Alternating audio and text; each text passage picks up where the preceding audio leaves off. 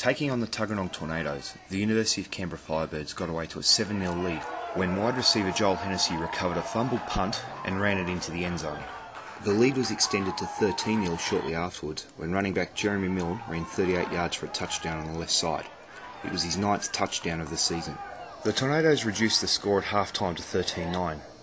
Firstly, through a short touchdown run by Warren Zerkler, and the second, a safety when Firebirds fullback Reece Cheetah was tackled in the end zone. The Tornadoes hit the lead halfway through the third quarter with a touchdown reception by receiver Jason Reeves off a 4th down play. The Tornadoes finished the scoring with a short touchdown pass to Mitchell Catton late in the 4th quarter, giving the Firebirds their first loss of the season.